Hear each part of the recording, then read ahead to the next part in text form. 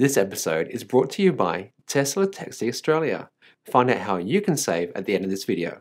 Whilst the world has been focused on the devastating effects of COVID-19, massive bushfires and Black Lives Matter, our state and federal governments have been quietly progressing their agenda on selling Australia's future to the few, warming the planet and spending the money that will be felt for many generations.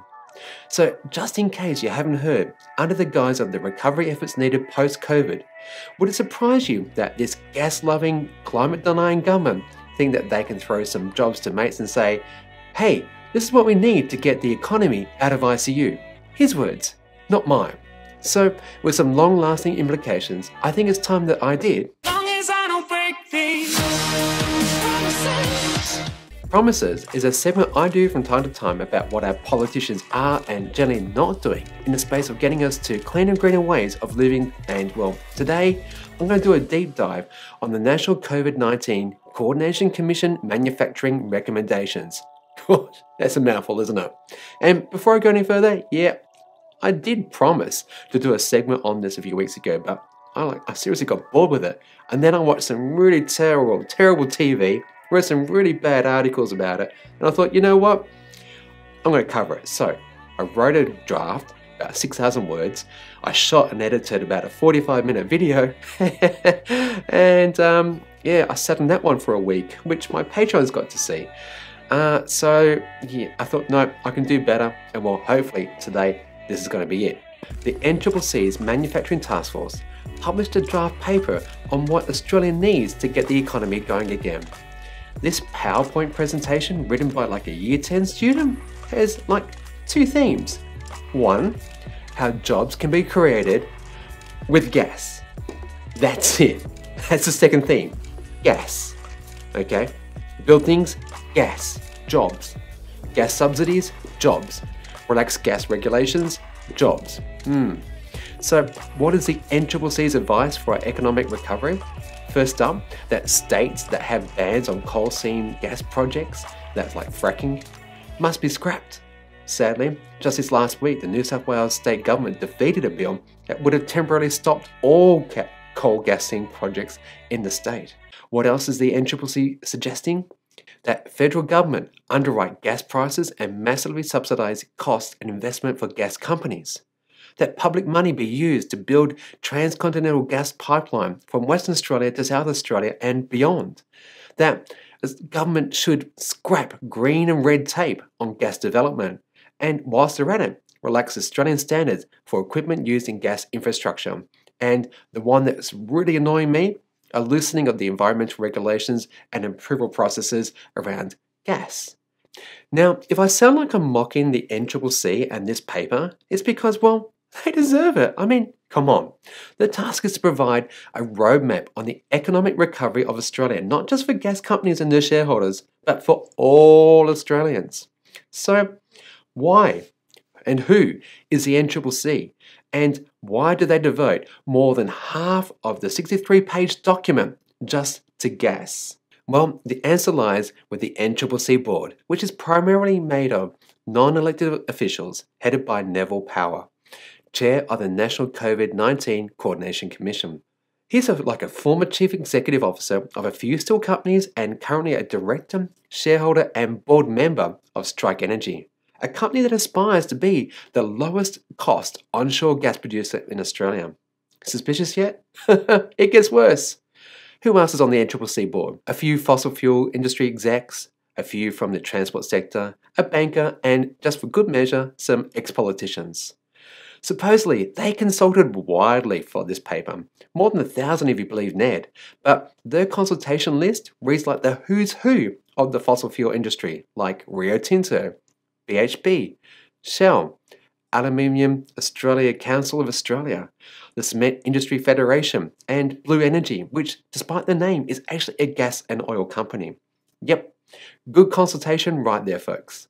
And might I say, it's refreshing to see a board made up of people who would most profit from these recommendations. 9 people deciding the fate of our climate and economy. So let's unpack the recommendations. First up, And wait a second. Australian taxpayers should fund a 2,500-kilometre pipeline from Perth to Adelaide and beyond, and underwrite gas prices and help them build gas infrastructure, and all the while relaxing safety standards and environmental safeguards. Gosh, that was hard to say. Why? Money. Not that they don't already profit from $50,000 per minute in subsidies that they get from our government, which, by the way, doesn't force them to pay their fair share of royalties, taxes, or profits from fossil fuels. I mean, come on, look at this. ATO data on some of our biggest gas companies shows that they paid little to no tax whatsoever compared to the hundreds of millions of dollars, billions of dollars earned in Australia in just 1 year. Yep, they need more help from us little people, right? Because what does the NCCC say? Gas equals jobs? Well, how many people are employed in the gas sector? Drum roll. 10,000. Or put another way, just 0.2% of Australia's workforce. I'll say that again, just 0.2% of our labour workforce. NCCC, Nev, how does a pipeline and more subsidies help Australians? So looking a bit deeper, I found that we export more than 70% of our gas in the form of liquid natural gas to Asia. It's worth more than $50 billion a year just in exports. Every Australian knows that our gas prices used to be cheap, but then gas export pricing was somehow magically linked to international gas markets. And well, what happened to our domestic gas prices? Which, by the way, come from Australian soil? They increased by 300%. Basically, they matched international sell prices. So that big pipe that Nev wants to, the NCCC, Angus Taylor, someone wants to build isn't for the long-term growth of our nation. It's not to get more jobs. And nor is it to reduce gas prices for everyday Australians. No, it's to get gas to the distribution points for easier exporting to international markets, and therefore more money for those gas companies. And I haven't even started on how polluting gas is. The NCCC paper does not mention climate change, CO2 targets, emission reductions, nothing.